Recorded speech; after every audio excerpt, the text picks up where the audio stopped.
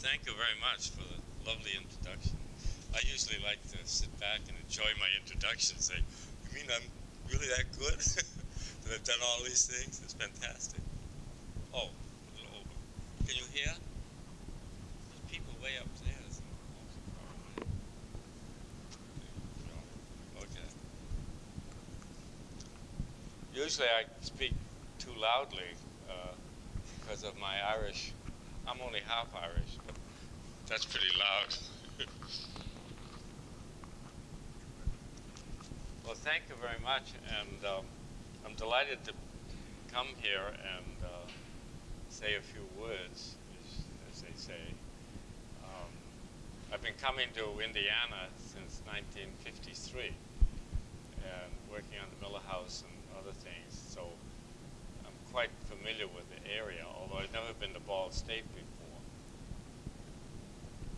I think I should tell you, can you people hear? All right. At noon, I went to the Rotary Club in Columbus. The time before, I got the Lions Roar from the Lions, and I got my first job in architecture after coming from the war. I couldn't help, even though some people were there, I have to repeat because I think it's a little funny. When I went to the Rotary Club, they were having a big meeting about the University of Vermont, and and the president was there, and they wanted to get people to give, like they always want you to give. And so I couldn't help saying, when I was introduced, I wasn't speaking or anything, I said, well, I gave my body to the University of Vermont, and I gave my brain to Harvard, but Harvard didn't accept it. So I was back, so I said, well, I'll take my body back from Vermont. I didn't want my body out there without my brain. Anyway, that was kind of a setback in the early days to find that my brain wasn't accepted, even though Einstein's was in Princeton. So ever since then, I've been a little more cautious and not being quite so arrogant, my ego. There's an awful lot to talk about in the field of landscape architecture. And where to begin? I think the title that I said does indicate what I'm really excited about and interested in. I usually don't like to get into the seriousness of, philosophy of your work or this or that. I think basically, and I think that young people here, we said, you should be loose in life. You shouldn't be uptight and hanging on and so goddamn serious. What's so serious about life? Life should be a joyful, like somebody says, a joyful cosmology. And you can't do anything really good unless you're with it, which is with nature. And I'd say my whole life is dedicated and preparing myself not to design, but to enjoy life. And by way of enjoying life, at the same time, you're in an area where things can happen from the best point of view. You never can do anything like Eero Saarinen used to do by grinding down rolls of paper and making designs all over the place. That's not the way to do it. He was a great architect, but he wasn't the greatest. The greatest didn't do that. Somebody asked Frank Lloyd Wright about his plans. He said he didn't draw them until after the job was done. And that's what I mean. And there are very, very few architects or designers or landscape architects in the world who have been that have really done that much. I'd like to recommend to you Carlo Scarpa, the great Italian designer. Not Frank Lloyd Wright. Inspired by him. But Scarpa architect of the age, not only this age, but go right back through the Renaissance, you won't find work like Carlos Ghosn. So when all the great architects looked at Carlos Ghosn's work, when I looked at it, I said, Jesus, I better fold it up and go away. This is, what can you do when you see this kind of work? It's so beautiful and so complete and so wonderful. But we still have to try anyway, don't we? We have to move in some. But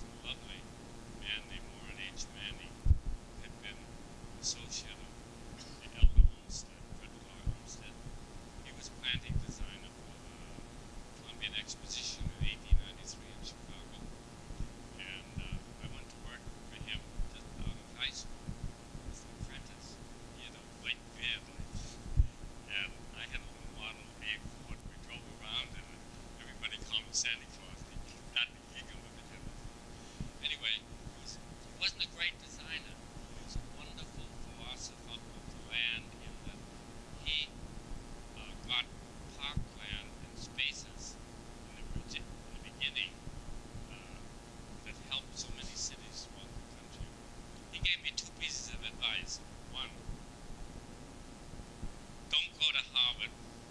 And two was, don't join the ASLA. And yet he was a founder of the ASLA in 1899, and he was a past president twice. And he said not to do that. I was very naive. I just, hadn't been anywhere. Never went to college. Went to high school. Went to home existence. Walked my girlfriends through the Antelope Freedom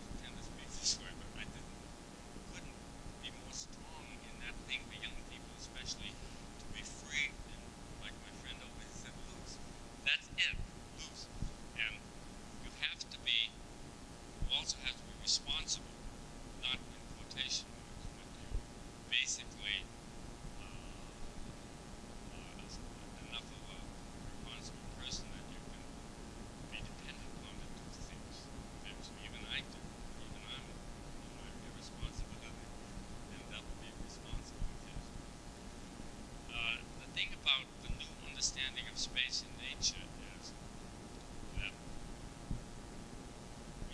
at this period, 1986, we, understanding of the world, nature, and everything is different than it was even 10 years ago.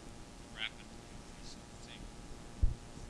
And the thing that excites me about design isn't objects or things in space, but it's the thing of space itself and the elusiveness and the mystery of space, where your design starts and it keeps going on, and it never ends, it connects somehow ultimately to the universe. And this is the exciting thing about design. I can't say too much more about that.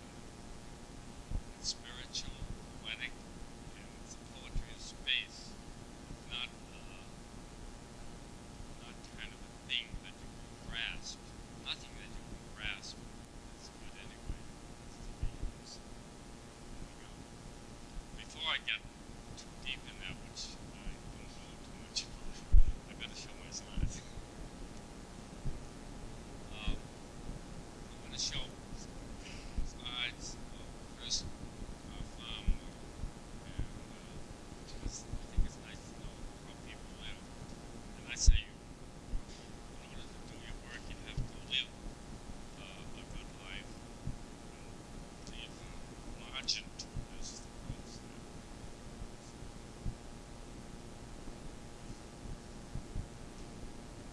I think you're going backwards.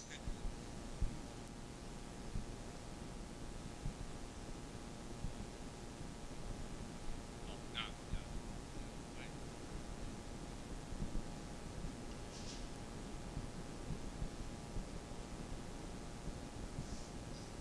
No. I wanted to show you that.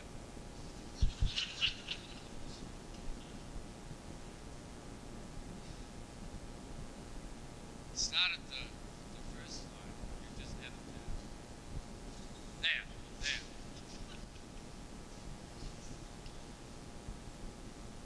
So, I'm sorry, we're having movies after all. There. That's the beginning. That one. There.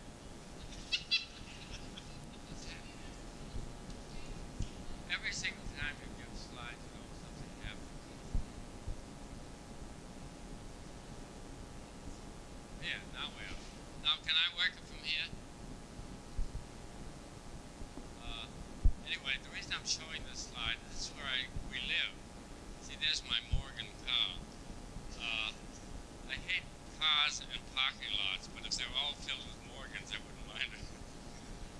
And meanwhile, since then, I painted my Morgan white, which is even nicer. And that's the duck pond. And my house is there, which you can't see. And that's the biggest white bridge in New England or anywhere that I have. Can't work from here. Do I have the right one? Okay. That's entering into our house. See, the other thing about people they want to get right into their bathroom with their car, usually. And I like to keep the car at bay so you can enjoy the land, the environment. This is the approach to our house. The house is beyond that, which you don't see.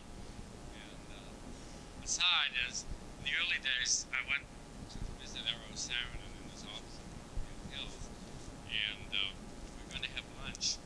And lunchtime came, we all went out. Everybody started getting in their car. I said, where are you going? And they said, just across the road. You're all going to drive from these are architects, famous, sensitive architects. I think Kevin Roach is one of them. And Burkett's. And I said, well, it's only over there. I'll say, I'll meet you over there. And they all drove. They went out from here, took a right on a major highway, which is very dangerous. And then they had to go down, take a left, and then come back to the Red Fox Tavern over here. It was only 200 yards away. I said, I'll meet you there because it's dangerous going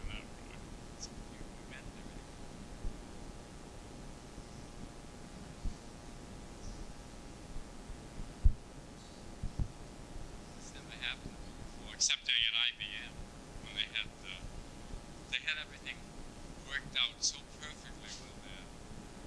They wanted me there a day before my lecture, and they wanted to put me in a little office and wait for 2 hours in this sterile IBM office. I said, look, I never do that. I come when I give a talk. I come and give a talk. I don't have to come here so long.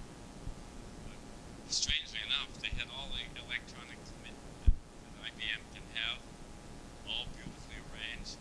Only the guy who ran it was sick, so I couldn't show my slides. That's IBM for you.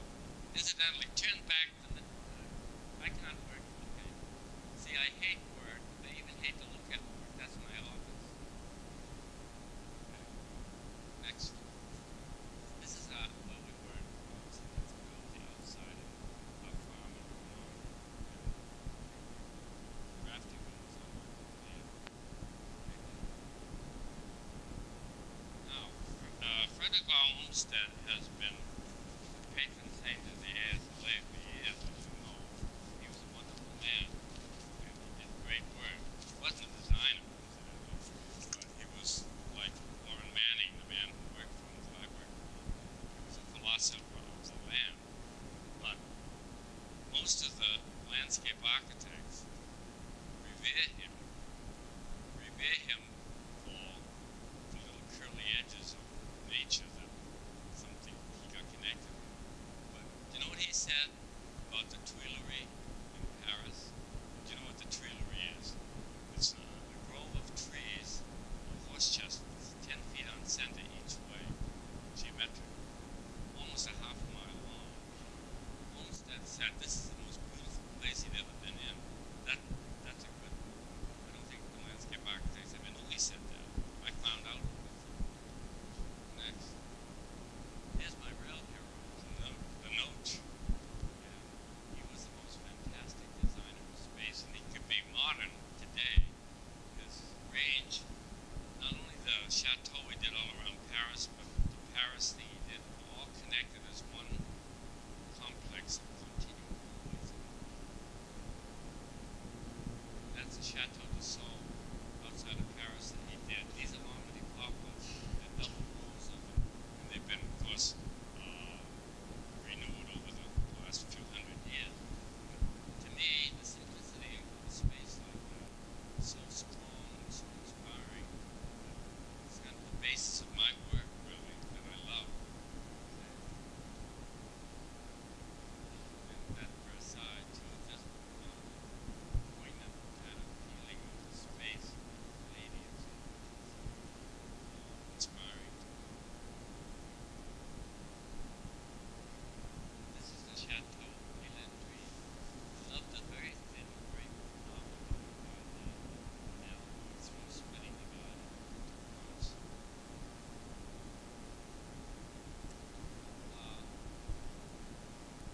I'm going to show mostly kind of the local work, like Miller House and stuff. This is the Miller House landscape plan, 1 foot on the right, the house complex. You see, it's very geometric. It's all groves and orchards, all arranged.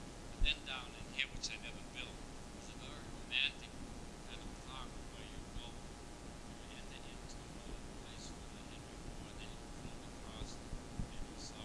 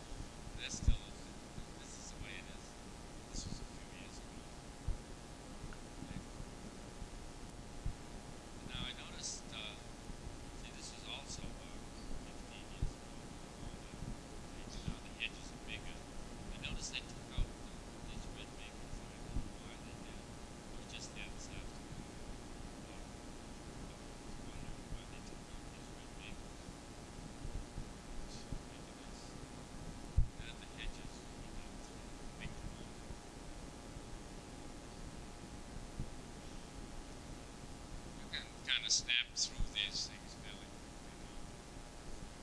Just the same thing, showing different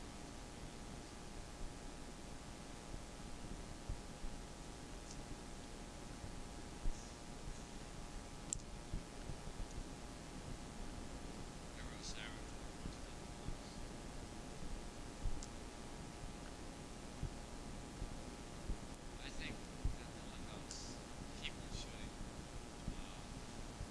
was my first chance to do something about the modern landscape design as geometry. And yet, as you look at it, you don't feel the geometry, you only feel it in the plan. The space moves. That's a big, big beach. There's big walls behind this.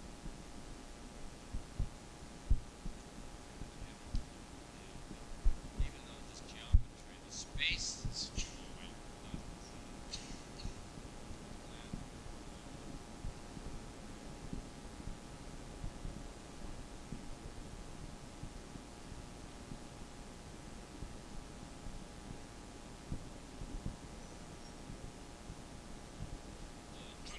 One thing I like that occurs in nature is moving from a very tight, shady theme into an open.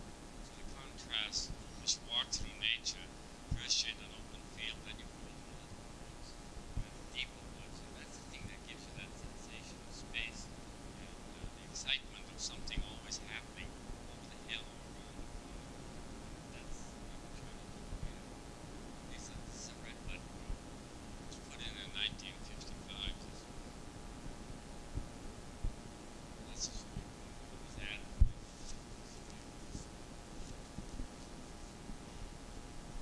It shows the edges. Now there's another house called the Hamilton House, which is opposite the Millers, Tipton Lane. And this is a plan of, it's also geometric as you see. It's a tiny place, about a half an acre, and put a wall around the whole thing to make the house and the garden become all as one aspect, but not as a house and the garden. The whole thing is a garden. That's the entrance. And then looking out, I told the Hamiltons in the beginning, I said, boy, their house is in the suburb going outside. You should get a little sight. I'll get you the best architect. He said, we like it here. We like looking across it. So he did this little planning here.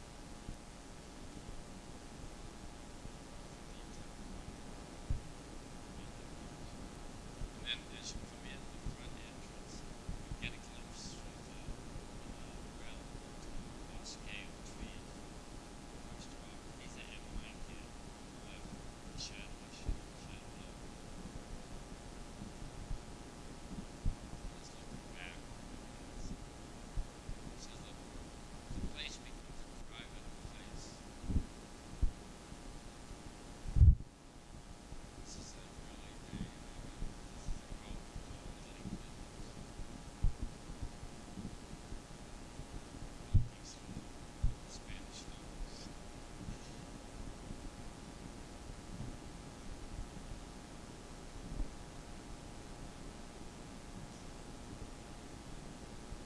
In a tiny place, you can get the world. But if you tried to make that so-called naturalistic, you have nothing. You don't have this base. And when people get naturalistic, which I'd like to condemn very much, is the idea of naturalistic stuff, is that in nature, you don't find 5 trees. You find 5 million trees of one kind before you see 5 million of another kind. Yeah, that's nature. And the ecology, the thing that makes nature, tree formations, is the ecology of the ground. It's the drainage, the wind, the slope, orientation. Everything is saying red of swamp maple in this condition. Another thing is saying marsh. And that's real ecology. It isn't ecology in quotation.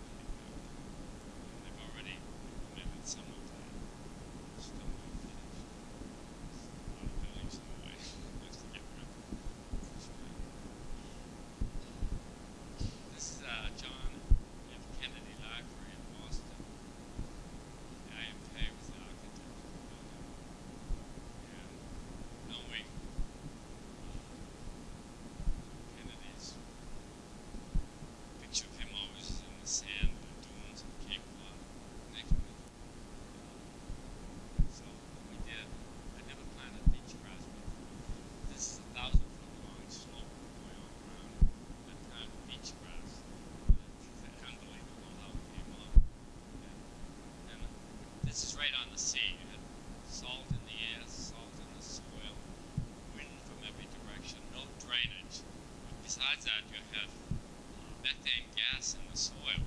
So you had a site, and I just said, geez, what can you do? And I told the Kennedys, when I presented it to the Kennedys, I said, I think what we should do is make a grid of pipes and light the pipes like the methane soil. You know, we have lighting.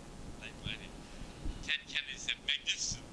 And anyway, that's the Rosa rugosa, which can take the soil, and the Japanese black pine and honey locust, they all can take this condition. We had to put a lot of underdrainage, but still not enough. We still couldn't afford it, because if you underdrain the whole thing, it would cost more than $1 million.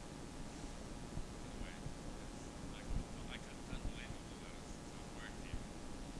This is the most exciting job I've had the chance to work on in my whole career. And it's a new project that's under construction. It's in Tampa, Florida.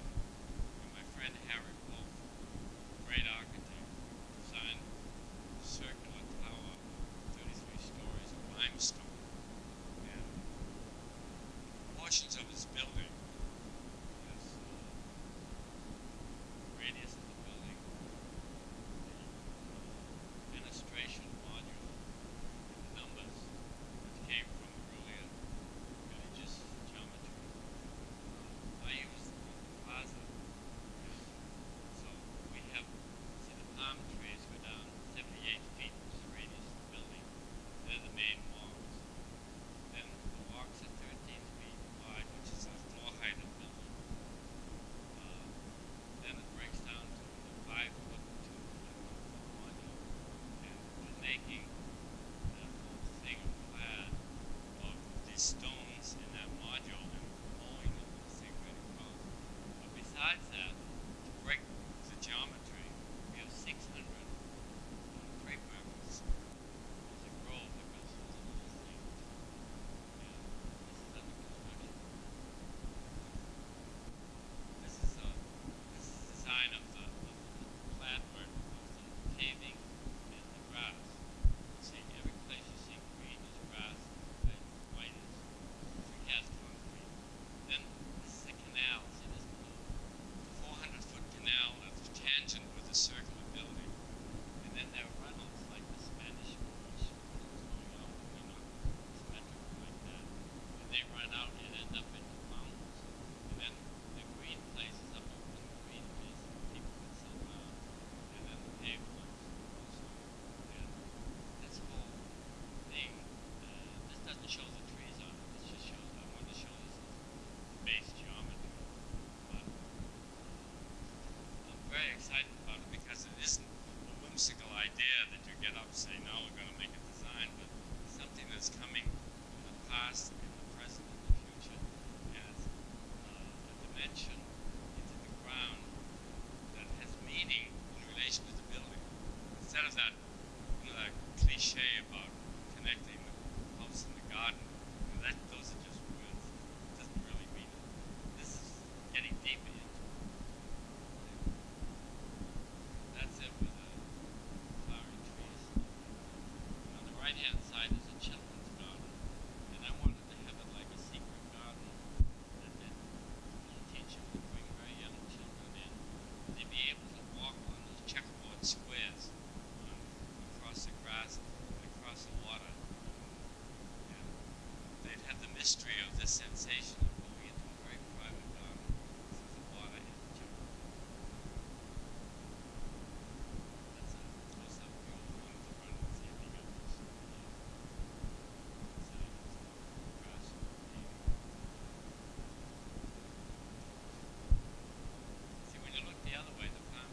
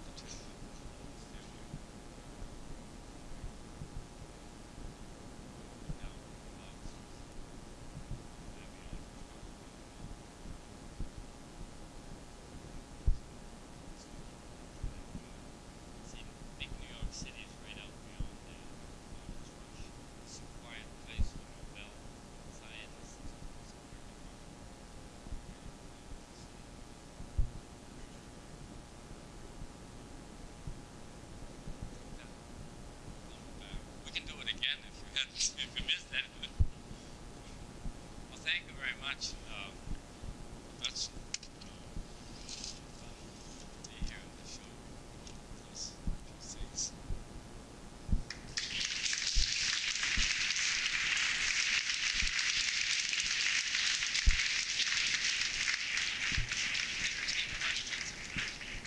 Yeah, if there are any questions, let me put on my trumpet first.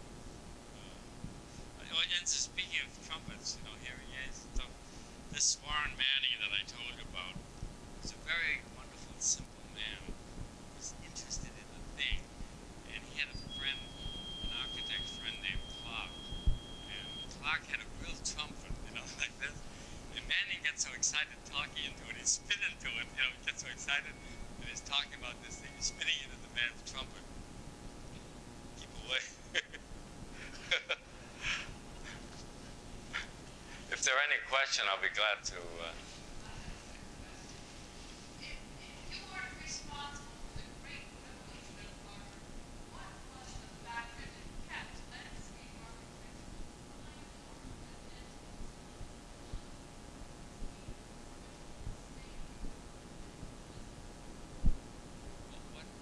Why did it? Why did they?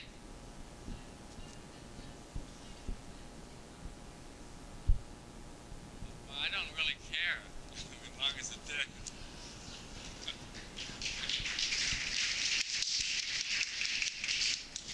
No, I mean, number one, I like to forget everything about trying to protect, trying to save, and trying to do anything.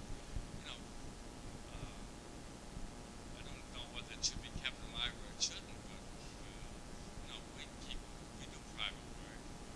We do big jobs all over the world. We also love to do. We're doing cool private places, and they're so much fun working on that. But it's not a thing of the Harvard people, Harvard thing doing something this and that. Because number one, when I was at Harvard, it was such a bore, you couldn't believe it. That's why I took music one. And the head of the school, Prima Pond, was a pompous little man, got up and he ruined history for everybody, the history of landscape architecture.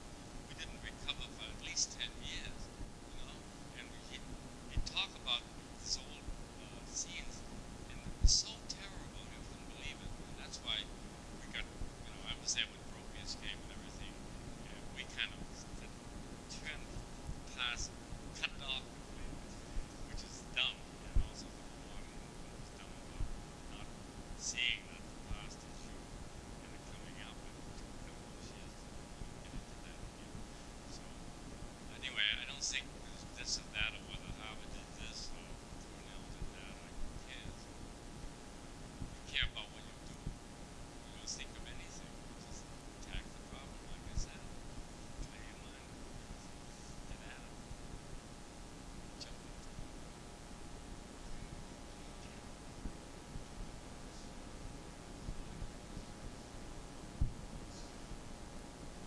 Result without preconception. Yeah, well, it's obviously that's the way it is. All design is a result of solving problems. And the best work, just like still the airplane flies, right? Regardless of what postmoderns are doing. I like wings on both sides. I like, even though it's the cocktail lounge inside, it still flies. That's why it looks so cool. And the sailboat looks wonderful, like a bird. But it's going to take the bird and take his wing off and put it on his tail. I mean, Philip Johnson, right?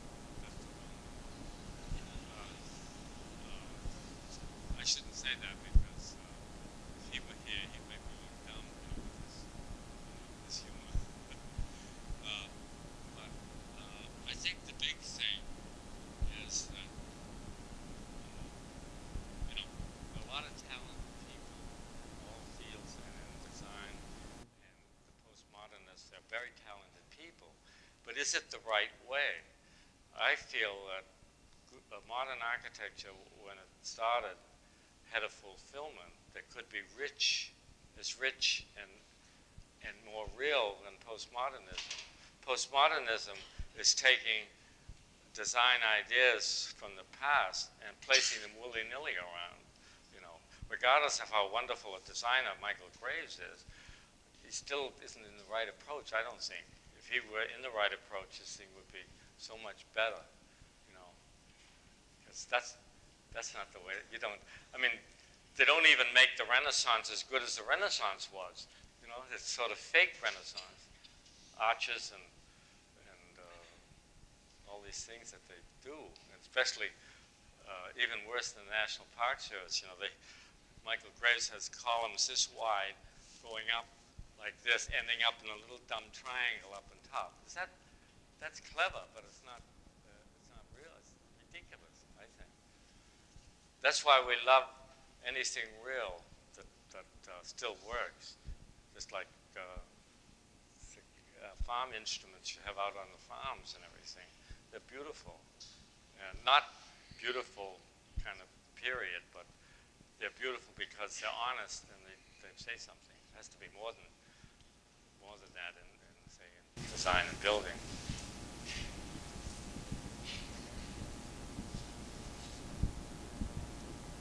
But you see, the trouble with modern architecture, kind of international thing that we looked at, was that it didn't have enough film the strength of its ideas to still become that richness. Frank Lloyd Wright was the best one. He did it before anybody else did it, except not quite as good as Balthazar.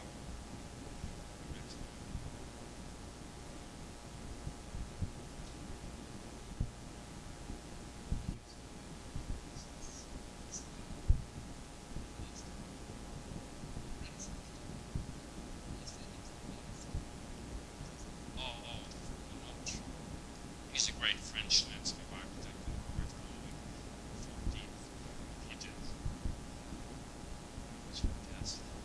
He did scale all over Paris, 1650 to 17. I had the great opportunity finally, this was my hero, to do a job like the Champs-Élysées, and the Champs-Élysées at the end of it, which was connecting with the city of Paris.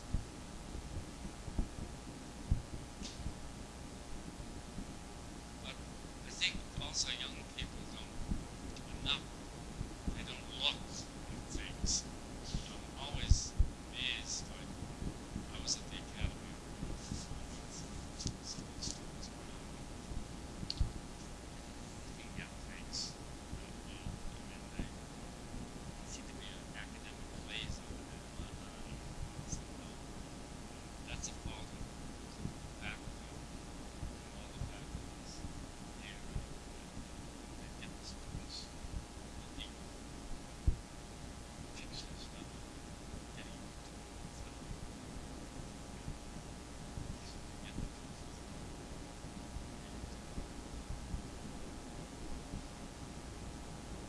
It's a very disparaging faculties when you think who's in.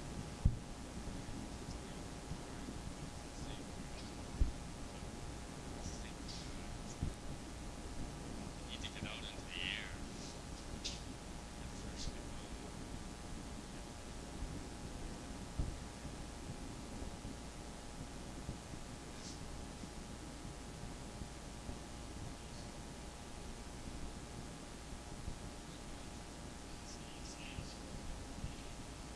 Design education.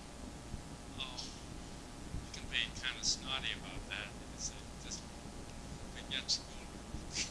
Leave.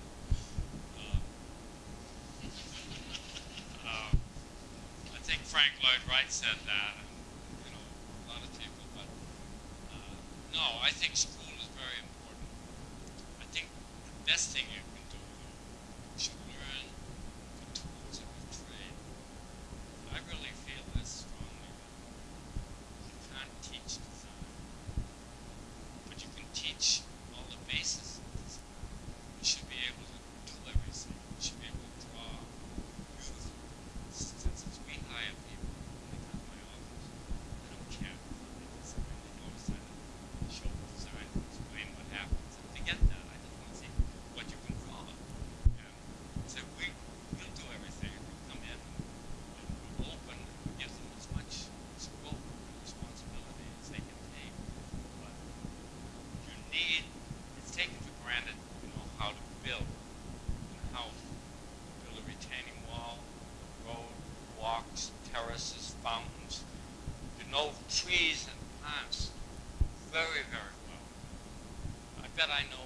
trees and plants.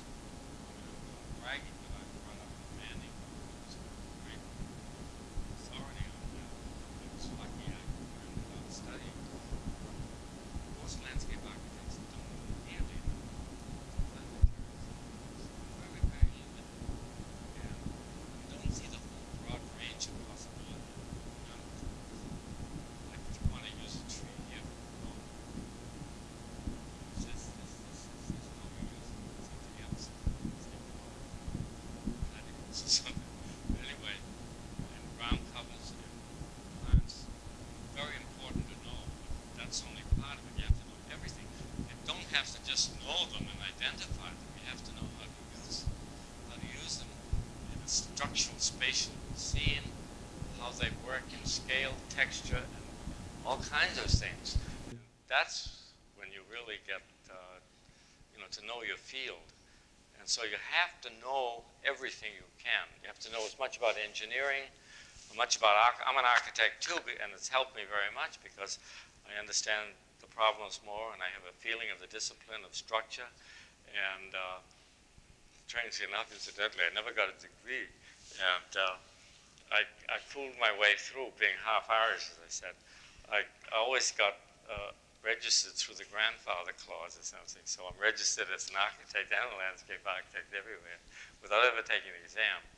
And I think Harvard still mad at me because I quit after 2 years and didn't complete the course. And they're saying, oh, you're a fake. And they're probably right. But I'm phasing out. It doesn't matter. No, but knowing, that's the big thing schools can do you.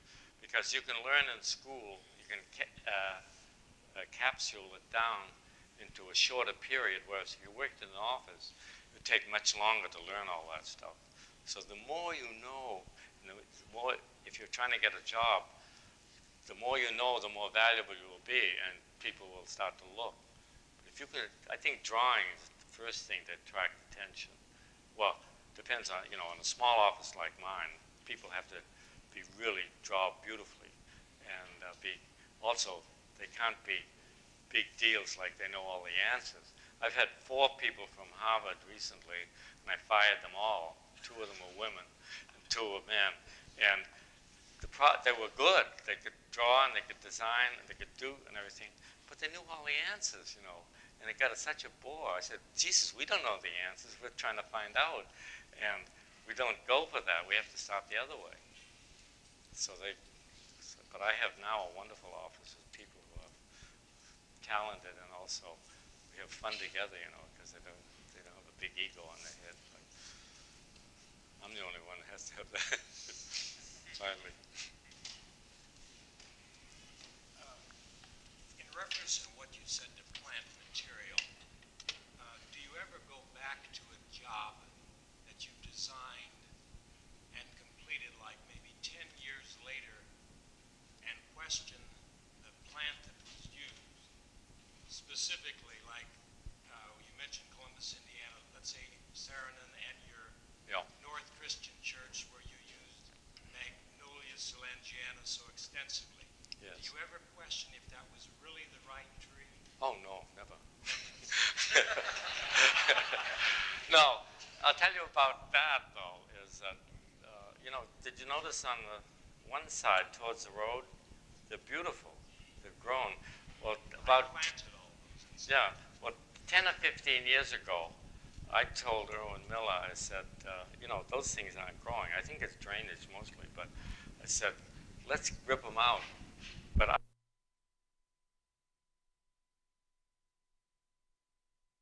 I don't know why they shouldn't do well, that's it. I mean, they do beautifully at Miller's, the ones we planted there. But you can't predict, there's a lot of things that you can't predict in that way. But that still was the right tree. Well, I mean... I don't mean soil-wise, I mean look and blooming ability. Oh, yeah, I think the idea of the church doing this, imagine this, I'll tell you what I told her. Here's a spire, and then it goes like this. Then you're surrounded with a whole field of magnolias blooming, around Easter time. What more heavenly can that be? And they're the base. There used to be a cornfield there, And Kevin Rhodes said we should just have the cornfield. But I said, in a few years, you won't have a cornfield, so we better do something. But, you know, everything doesn't work out. You know, I'm not, many of the things I've done have been ghastly failures. And that parking lot is superior. but The arborvitae parking lot, I think, is superior. yeah, thank you. And a lot of people have come. That's the way to do a parking lot, is to screen the cars and a series of hedges. So the cars are in garden rooms. Instead of flowers in the rooms, they're cars, but you don't see them. And I've been trying to tell people all over the country to do it that way, you know. Yeah, I like that too. Yeah. Newvick's expressed the importance of freshness and looseness, and you said in your lecture that so much of lifestyle today is tense and full of tension. To me, it seems like a lot of the role of the landscape architecture is just disguising that tension and providing places to get away from that. A little freedom, a little quietness. Do you see an importance in a changing of attitudes or lifestyles? And if so, how do we go about doing that without being retrogressive? Well, this is something you have to go back to Thomas Jefferson. I mean, the values, our values and attitudes and everything have to come from a richer source. You know, we're too materialistic. I mean, America especially is very materialistic. You know, we're trying to grab everything in sight. We have, even worse than England. And you don't have to have quiet places to go. You can be in very noisy and exciting places as long as you're having fun. You know, that releases your tension. You don't have to be in a budding grove way back in a little sylvan glade. You know, that's fine too. But as long as, for instance, here's a good example. Everybody loves Paris. And the reason they love it is you have boulevards. There used to be, a boulevard came from shooting a cannonball down, you know, in defense. And they turned into avenues after they didn't have the function of being boulevards. And now you walk in Paris, you would only have to walk from here to there to sit down, have a drink and a snack. You know, every other, one after the other, there are places to sit down. And the people just throng and enjoy it. Americans, you know, for a long time they gave you a big argument about Americans don't like to sit down outdoors. And now they're finding the opposite, finally. It's ridiculous to say that. So you're getting a proliferation of outdoor cafes and so forth all over the country. But I think it's, you know, it comes from a deeper base. You can't all of a sudden change people's attitudes and get them to live, you know, live as well as I do. Like, I still beat that corny thing up. I attribute it to the fact that I drink enough gin every day and have for 40 years. And I remember the very first memory I had in Boston, in Rafferty's bar. My father took me in, and I was about this high, and I put my soft foot on a brass rail. And he ordered me a gin laced with hot water and sugar when I was about 4 years old. So that finally turned into something more substantial. But anyway, and I don't like to brag, but my doctor said I had the lowest cholesterol rate he ever measured. And I said, well, the gin takes it right down your arteries like mercury, right out. And if you believe it, it happens. It's very part of your mind, you know. And I think the joy of life and celebrating the day and looking and enjoying everything and not making everything such a crawling series. I love what Henry David Thoreau said. He was tempted to buy a farm, and then he pictured himself, you know, pushing the farm down with his nose down through life, supporting the farm. He never bought it, but he enjoyed it, walking through it. And so I think lightness and trying to be in that area, I make it a lot easier and joke and so forth, but I still also have to fight and try to get things done in bad situations, especially in bureaucrats and so forth. And it's, you know, it's not all that easy, but I still think you can put it on a better level than most. As a thing of that is that I always say, when I miss the morning meeting in New York, I come in, I say, boy, I'm glad I made it for lunch. But we won't eat inside, we go out and eat properly. Otherwise, you get too tired. In view of the fact that life and death are natural processes that affect the form that the landscape has, and your landscapes have some very strong forms when they're first installed, how do you view the evolution of your landscapes over a period of time? What do you expect them to do? From, I didn't quite get the question. I guess the question is in the light of the fact that many of your designs consist of very strong rhythms or design elements, geometrical elements, and life and death is a natural process in the landscape.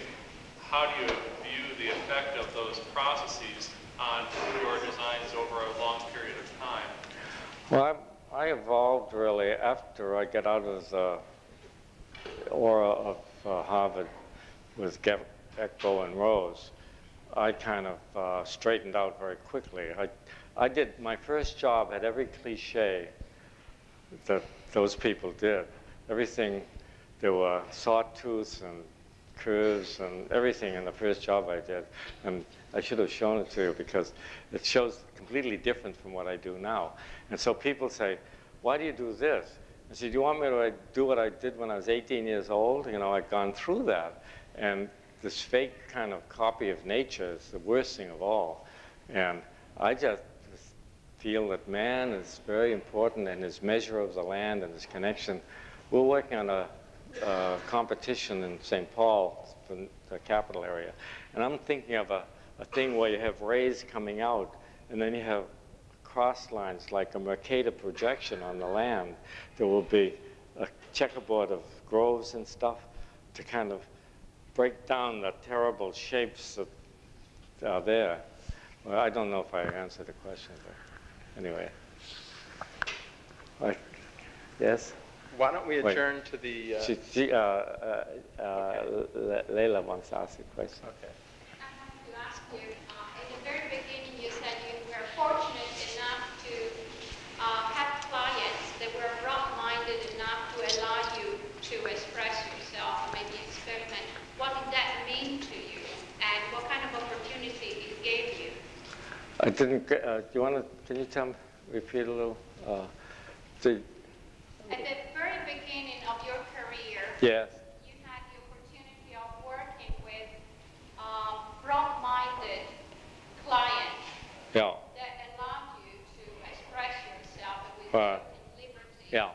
What did that mean to you as a young person, and what kind of opportunity did that open for you? Well, they all weren't giving me that great an opportunity. I mean, we all had to, you know, I just didn't want to do what anybody wanted to do. You know, it had to be a mutual relationship with the client. I wanted him to be as open-minded as I was, hopefully, or that we both worked together. And if it didn't, if his arrogance was imposing something that I didn't believe in, then I couldn't take the client anymore. I had to drop. But I was lucky in that I had worked with all the best architects in the beginning, Louis Kahn, Eero Saarinen, Ed Barnes, and Harry Weiss, and SOM, all the people. You know, I had an unusual, easy opportunity because I was the only one in their area that they felt could help. So I think that's what it is.